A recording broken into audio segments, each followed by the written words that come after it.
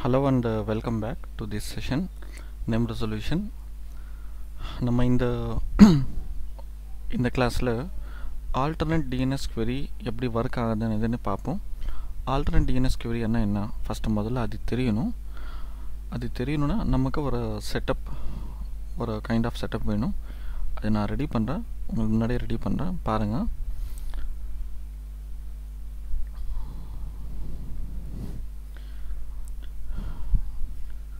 இது வந்து 18th point last time நம்ம படிச்சது. இது 19th பாயிண்ட் எடுத்துக்கலாம். Alternate DNS Query அந்த பேர்ல வச்சுக்கலாம். நமக்கு இதெல்லாம் நமக்கு வேண்டாம். ஐ மீன் ஒரு கிளையண்ட் PC அப்படி வெச்சுப்போம். third PC ஆப்ஷனல் வேண்டாம் நமக்கு.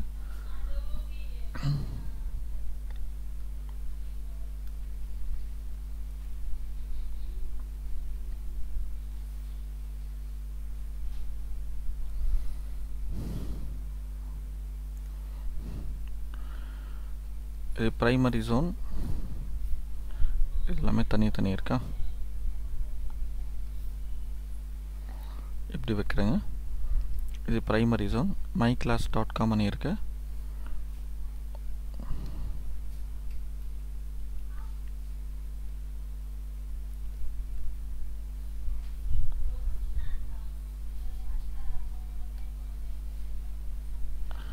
myclass.com primary zone. இப்போ stub zone secondary zone இதெல்லாம் வர்க் ஆகாதுங்க. இதெல்லாம் இல்லை நம்ம கான்செப்ட்ல. அதெல்லாம் நம்ம முடிச்சிட்டோம். That is over. இப்போ இந்த பக்கம் பாருங்க. இது வந்து வேற DNS. வேற DNS. It is completely VM5 வச்சுக்கலாம். இது VM5. இங்க இப்போதைக்கு கிளையண்ட்ஸ் எல்லாம் வேண்டாம். இந்த கிளாஸ்க்கு வேண்டாம். இது myclass.com கிடையாது. microsoft.com வைக்கலாம். microsoft.com னு வைக்கலாம்.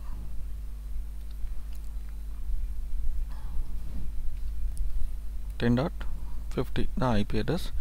இது DNS server, இது DNS server. இது primary zone, இது primary zone. அப்ப இது NS ரெக்கார்ட் வந்து VM5 ஆ வரும். இது SY ரெக்கார்ட் VM5 தான் வரும். இந்த ரெக்கார்ட் நமக்கு தேவையில்லை. இதுவும் தேவையில்லை. நம்ம ரெண்டு ரெக்கார்ட் கிரியேட் பண்ணிடலாம். இங்க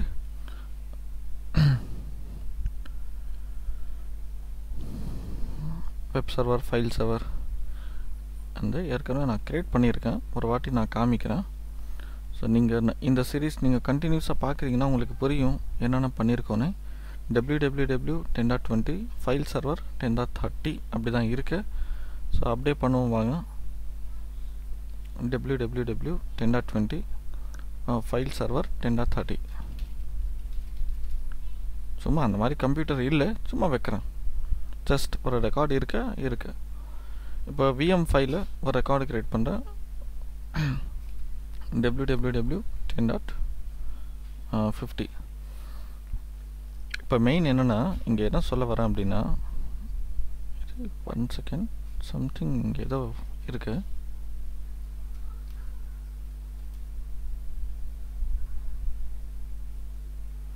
அங்கே ஏதோ இருக்க தெரிய மாட்டேங்குது. தான் கிளைண்டா?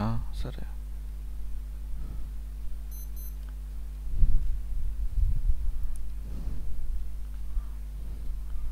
ஓகேங்க. இதான் ஒரு சின்ன செட்டப் DNS இது. ஸோ நமக்கு ரெண்டு பிரைமரி DNS ஜோன்ஸ் இருக்கு. இப்போ 2 பிரைமரி ஜோன்ஸ். ஒன்று வந்து microsoft.comல இருக்கு, இன்னொரு வந்து myclass.comல இருக்கு. இந்த microsoft.com ஜோன் வந்து தனியாக DNS சர்வரா VM5ல இருக்கு. myclass.com as usual நம்ம பண்ணுறது எப்பவுமே இருக்கும். இப்போ ஒரு சின்ன டெஸ்ட் பண்ணிடலாம். VM1ல ரெடியாக இருக்கு. VM2ல போகிறேன். இது VM2 ஆனது DNS கிளைண்ட்டு. இது யாரோட DNS client? VM1ஓட DNS client.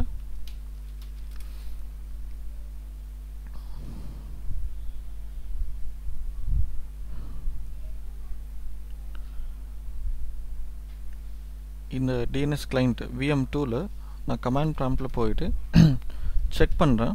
IP config இருக்கு. ipconfig/all and டைப் பண்ணால் preferred DNS சர்வர் கொடுத்துருக்கோம். DNS 10.0.10 அப்படின்னா VM2 అనేది பர்டிகுலர்லி இந்த கிளைண்ட்டாக இருக்கு.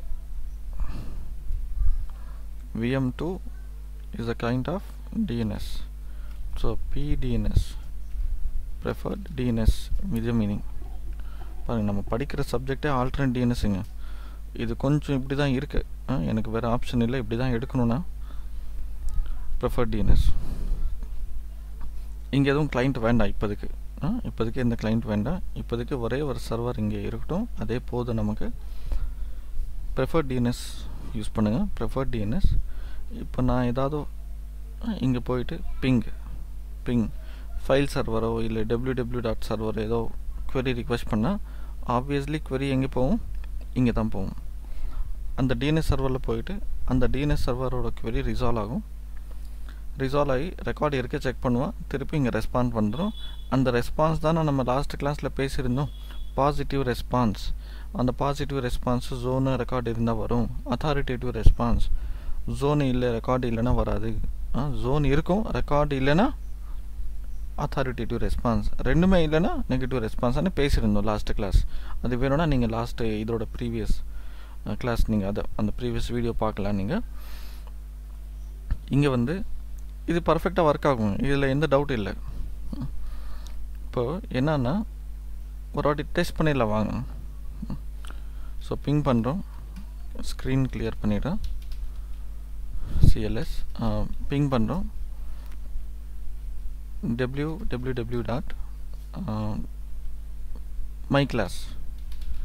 myclass.com. ஸோ சக்ஸஸ்ஃபுல்லி ரெஸ்பான்ஸ் வருது. அது ரெஸ்பான்ஸ் வர்றதுக்கு ஆன்சர் கிடையாதுங்க. இங்கே இது கிடையாது ஆன்சரு, இதே ஆன்சர். நான் கேட்ட கேள்விக்கு பதில் வந்திருக்கா, 10.20ன்னு பதில் வந்திருக்கா. அப்போ அந்த பதில் எங்கே வந்து வருது? நம்ம டிஎன்எஸில் கான்ஃபிகர் பண்ண ரெக்கார்டு பேஸ் பண்ணி வருது. அதுவும் இதான் ரெக்கார்டு, அது பேஸ் பண்ணி வருது. இது பர்ஃபெக்ட், இது இதில் நோ டவுட். இப்போ DNS5 VM5 தான் DNS சர்வராக மாற்றணும். நான் ஃபாஸ்ட்டாக அந்த DNS சர்வீஸ் இன்ஸ்டால் பண்ணிடுறேன்.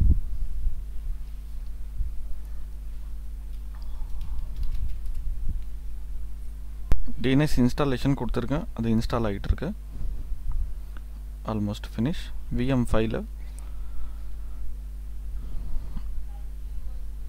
ஸோ என்னோடய 5 வர்ச்சுவல் மிஷின்ஸில் நான் VM3ஓ VM4ஓ யூஸ் பண்ணேன். பட் நான் வந்து ஃபஸ்ட்டு VM1 லாஸ்ட்டு VM5 தான் நான் வந்து ஒரு DNS சர்வராக ப்ரமோட் பண்ணியிருக்கேன். இது வந்து different domain which is different company வச்சுக்கோங்க, இல்லை டிஃப்ரெண்ட் ஒரு ஆர்கனைசேஷன் வச்சுக்கோங்க, இல்லை டிஃப்ரெண்ட் டிபார்ட்மெண்ட் வச்சுக்கோங்க. ரியல் டைமில் எப்படி யூஸ் பண்ணுறாங்கன்னே எனக்கு தெரியாதுங்க. நான் வந்து DNSக்குள்ளே இருக்க சப்ஜெக்ட் எல்லாமே தேடி கண்டுபிடிச்சி கொண்டு வரேன். நீங்கள் படிச்சுக்கோங்க. உங்களுக்கு சுச்சுவேஷன் வந்தால் நீங்கள் இம்ப்ளிமெண்ட் பண்ணிக்கோங்க, அதுதான் நான் சொல்லுவேன். DNS இன்ஸ்டாலில் அந்த DNS ஓப்பன் பண்ணுறதுக்கான கமாண்ட்ஸ் எல்லாம் உங்களுக்கு தெரியும்னு நினைக்கிறேன்.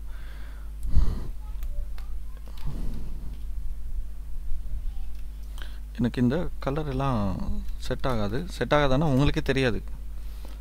அது ஏதோ இருட்டில் தேடுற மாதிரி ஏதோ இருக்கும். So let's go for DNS mgmt.msc. VM5 தான் DNS சர்வர். இதில் போயிட்டு நான் ஒரு ஃபார்வர்ட் லுக்கப் ஜோன் க்ரியேட் பண்ணுறேன். இது நம்ம எல்லாருக்குமே நல்லாவே தெரியும். Right click, new zone. இந்த ஜோன் நேம் வந்து நெக்ஸ்ட்டு ப்ரைமரி ஜோன். டைப் வந்து ப்ரைமரி. microsoft.com அதுதான் ஜோன் நேமு. ஃபர்தர் நெக்ஸ்ட்டு போயிட்டு நெக்ஸ்ட்டு ஃபினிஷ் கொடுக்குறேன். அதோட ஜோன் க்ரியேட் ஆகுது. அதுக்குள்ளே வர ரெக்கார்டு கொடுக்குறேன். ரெக்கார்டு க்ரியேட் பண்ணுறேன், கொடுக்கறது கிடையாது. www.50க்கு ஒரு ரெக்கார்டு க்ரியேட் பண்ணுறேன். Just go to this, right click, new record. Sir நீங்கள் ரொம்ப ஃபாஸ்ட்டாக பண்ணுறீங்க, எனக்கு புரியவே இல்லைன்னா அப்போ நீங்கள் இந்த சீரீஸ் வந்து ஃபஸ்ட்டாக பார்க்கல, லாஸ்ட்டில் தான் நீங்கள் பார்க்குறீங்கன்னு. ஃபஸ்ட்டில் வந்து பாருங்கள். இது வந்து 13th கிளாஸ். இது நம்ம ஏற்கனவே 12 கிளாஸ் முடிச்சிட்டோம். ஸோ 10.50 ரெக்கார்டு சக்ஸஸ்ஃபுல்லி நம்ம க்ரியேட் பண்ணிட்டோம். இப்போ பாருங்களேன், நல்ல கவனிங்க. என்னோடய கேள்வி மட்டும் புரிஞ்சுக்கோங்க. எல்லாம் 10 நிமிஷம் கான்செப்ட்டு, ½ அன் ஹவர் ஏதோ போகுதுன்னு எனக்கு. இந்த கிளைண்ட் பிசியில் கமாண்ட் ப்ராம்ப்ட் ஓப்பன் பண்ணி பிங் பண்ணுறேன். www.microsoft.com டைப் பண்ணால் என்னங்க ஆகும் சொல்லுங்கள் பார்ப்போம். கொஞ்சம் வீடியோ பாஸ் பண்ணி சொல்லுங்கள். என்ன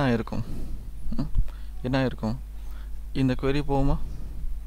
இந்த query போகும். டிஎன்எஸ் கிட்ட கேட்பாரு, சார் யார் சார் இங்கே மைக்ரோசாஃப்ட்.காமில் www யார் மைக்ரோசாஃப்ட்.காமில் இங்கே யாராவது இருக்காங்களா மைக்ரோசாஃப்ட்.காமில்? இல்லையே. அப்போ அசல் ஜோனே இல்லைன்னா, நான் லாஸ்ட் கிளாஸ் படிச்சிருந்தோம், ஜோன் இல்லைன்னா ஜோன் டஸ் நாட் எக்ஸிஸ்ட் அசல் இல்லைன்னா அப்போ என்ன பண்ணுவான்? நெகட்டிவ் ரெஸ்பான்ஸ் தானே வரும். ஸோ நெகட்டிவ் ரெஸ்பான்ஸு எங்கே வரும்? சர்வர் ஃபெயிலியர் மெசேஜ் வரும்.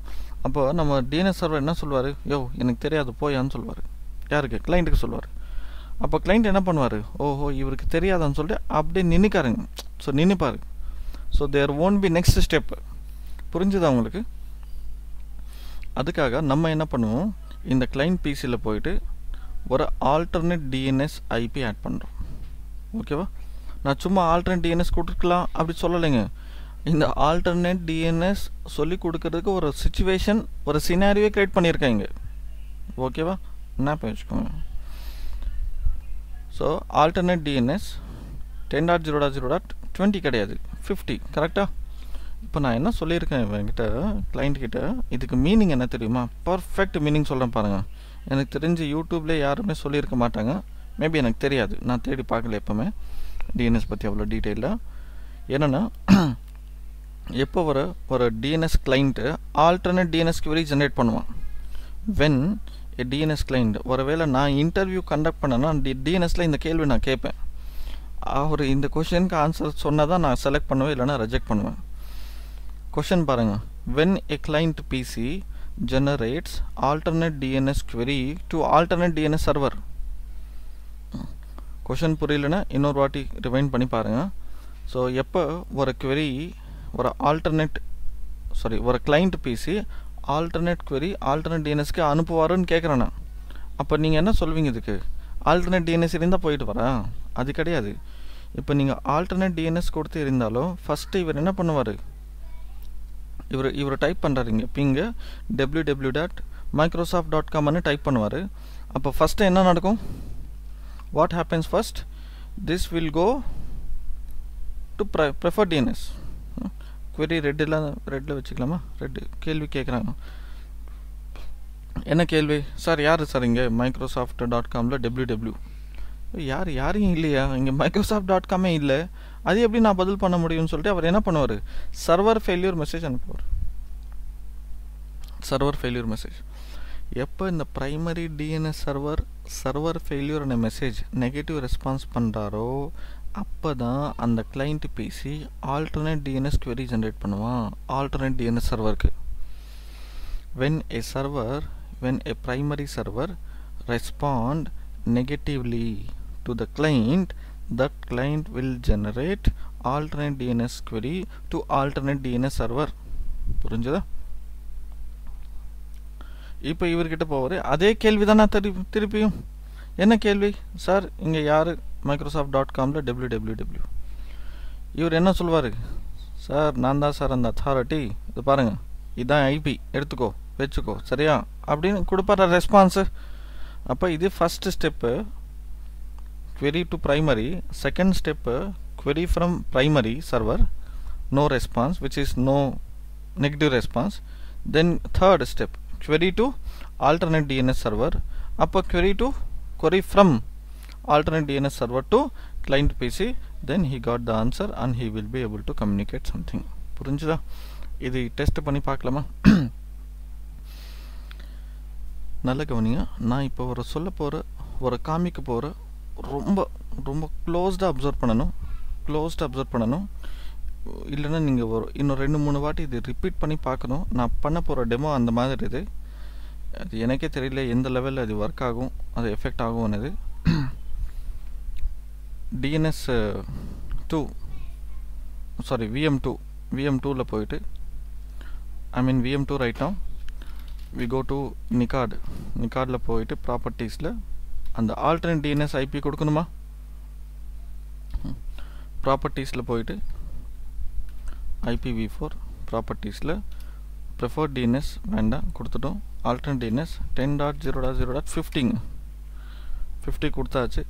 சார் இன்னொரு ஆல்டர்னேட் டிஎன்எஸ் கொடுக்கலாமா? என்ன சொல்கிறீங்க? அப்போ ஒரு டிஎன்எஸ் கிளைண்ட்டில் ஒரு கிளைண்ட் பிசியில் ஒரு ப்ரிஃபர்ட் டிஎன்எஸ் ஒரு ஆல்டர்னேட் டிஎன்எஸ் இன்னொரு ஆல்டர்னேட் டிஎன்எஸ் கொடுக்கலாம். அட்வான்ஸில் போயிட்டு இங்கே ஆட் பண்ணலாம். ஒன் ப்ரைமரி எத்தனை ஆல்டர்னேட் வேணாலும் வைக்கலாம். It's possible. So okay, close and close, every thing is done. நல்லா கவனிங்க, நல்லா கவனிங்க. 2 வாட்டி பிங் பண்ணுறேன், 2 டைம்ஸ் பிங் பண்ணுறேன். ஃபஸ்ட்டு டைம் பிங் ரெஸ்பாண்டு டிலேடாக இருக்கும், செகண்ட் டைம் ஃபாஸ்ட்டாக இருக்கும். ஃபஸ்ட்டு டைம் டிலே இருக்கும், செகண்ட் டைம் ஃபாஸ்ட் இருக்கும். இது பொதுவாக நான் ஃபிசிக்கல் கம்ப்யூட்டர்ஸில் வச்சு பண்ணுவேன். இது வர்ச்சுவல், அது எப்படி 2 டைமும் ஃபாஸ்ட்டாக வந்தாலும் வரலாம், எனக்கு தெரியாது. ஸோ நான் லைவாக உங்களுக்கு முன்னாடி பண்ணிடுறேன், அது பார்ப்போம் என்ன நடக்குதுன்னு. மைக்ரோசாஃப்ட் www.microsoft.com நல்ல கவனிங்க. ஃபஸ்ட்டு டைம் நடக்குது. இப்போ என்டர் பண்ண உடனே என்ன நடக்கும்னு நினைக்கிறீங்க நீங்கள்? இங்கே பேசின மாதிரி தான். ஃபஸ்ட்டு இவங்ககிட்ட போய் கேட்பேன், சார் யார் சார் மைக்ரோசாஃப்ட்? யாரும் இல்லை போன்னு சொல்லுவேன். அப்படியா சார், ஆல்டர்னேட்டில் போய் கேள்வி, சார் யார் சார் இங்கே மைக்ரோசாஃப்ட்.comல www? ஆமாப்பா நான் தான்ப்பா, இந்த ஐபி அட்ரஸ் எடுத்துக்கோ. அப்போ இதெல்லாம் போகிறதுக்கு ஒரு ப்ராசஸ் நடக்குமா? அப்போ இது ஃபஸ்ட்டு டைம் பிங் பண்ணும்போது கொஞ்சம் நேரம் ஆகுமா ரிப்ளை வரதுக்கு? செகண்ட் டைம் பிங் பண்ணனா திருப்பி அப்போ ஏற்கனவே கேஷில் இருக்கும். அப்போ இந்த preferred DNS query alternate DNS query எல்லாம் போகாது, டைரெக்டாக நேராக கம்யூனிகேஷன் நடக்கும். ஃபஸ்ட்டு டைம் பிங் பண்ணும்போது இந்த ப்ராசஸ்க்காக டிலே லேட் ஆகும், ரிப்ளை லேட் ஆகும். செகண்ட் டைம் பிங் பண்ணும்போது ஃபாஸ்ட் ஆகும். அந்த டிஃப்ரென்ஸாக நான் கவனிக்கன்னு பண்ணுறேன் பாருங்கள். First time 1 second delay, 1 second அது நம்ம கவுண்டில். இப்போ திருப்பி பிங் பண்ணுறேன், ஃபாஸ்ட் ஆகிடுச்சு. இங்கே கவனிங்களே, இங்கே திருப்பி பிங் பண்ணுறேன், திருப்பி ஃபாஸ்ட்டாக தான் வருது. நீங்கள் வேணும்னா இந்த வீடியோ கொஞ்சம் பின்னாடி போயிட்டு ஒரு 10-15 செகண்ட்ஸ் பின்னாடி போயிட்டு திருப்பி பாருங்கள், உங்களுக்கு அந்த சேஞ்சு தெரியும், அந்த டிஃப்ரென்ஸ் தெரியும். ஸோ ஆல்டர்னேட் டிஎன்எஸ் query எப்படி ரிசால்வ் ஆகுதுன்னு தெரிஞ்சிச்சா? இப்போ ஆல்டர்னேட் டிஎன்எஸ் query ஓட அட்வான்டேஜ் என்ன? What advantage we can enjoy the alternate DNS? So நம்ம நிறைய டிஎன்எஸ் சர்வர்ஸ் இருக்க என்வாயன்மெண்ட்டில் எல்லா டிஎன்எஸ் சர்வரோட ஐபி அட்ரஸை நம்ம ஒரு கிளைண்ட் பிசியில் ஆல்டர்னேட் டிஎன்எஸை ஆட் பண்ணி நம்ம எல்லா டிஎன்எஸோட நேம் ரெசல்யூஷன் பண்ண வைக்க முடியும். பர்ஃபெக்டாக. ஆனால் இந்த கிளாஸில் நம்ம கற்றுக்கிட்டது என்னென்னா, ஒரு interview கொஷனுக்கான answer alternate DNS query எப்படி ஒர்க் ஆகும், எப்போ போகும் அப்படி கேட்டால் என்ன சொல்லுவீங்க? ஆல்டர்னேட் டிஎன்எஸ் தான் ஆல்டர்னேட் போகும், அப்படி சொல்லக்கூடாது, அது தப்பு. ஆல்டர்னேட் டிஎன்எஸ் இருந்தால் ஆல்டர்னேட் டிஎன்எஸ் போகாது. ஆல்டர்னேட் டிஎன்எஸ் இருந்தாலும் ப்ரைமரி டிஎன்எஸ் கிட்ட போய் அவங்கக்கிட்ட என்ன ரெஸ்பான்ஸ் வரணும்? நெகட்டிவ் ரெஸ்பான்ஸ் வரணும். பாசிட்டிவ் ரெஸ்பான்ஸ் வந்தாலும் ஆல்டர்னேட் ஜென்ரேட் ஆகாது. அத்தாரிட்டேட்டிவ் ரெஸ்பான்ஸ் வந்தாலும் ஆல்டர்னேட் ஜென்ரேட் ஆகாது. ஆல்டர்னேட் ஜென்ரேட் ஆகணும்னா அப்போ உங்களுக்கு டிஎன்எஸ் சர்வர் ரெஸ்பான்ஸ் புரிஞ்சிருக்கணும். இது நீங்கள் பார்க்காம டைரெக்டாக இந்த ஆல்டர்னேட் டிஎன்எஸ் பார்க்குறீங்கன்னா சுத்தமாக புரியாது. இந்த வீடியோ பாருங்கள், டிஎன்எஸ் ரெஸ்பான்சஸ் பற்றி பாருங்கள். நான் நெக்ஸ்ட் வீடியோ ரொம்ப சீக்கிரமாகவே பண்ணுவேன். வேறு ஆல்டர்னேட் டிஎன்எஸில் இருக்க ப்ராப்ளம்ஸ் என்னன்னு சொல்லி கொடுத்து அதுக்குள்ளே இருக்க சொல்யூஷன் சொல்கிறேன். Thank you, take care, bye, see you.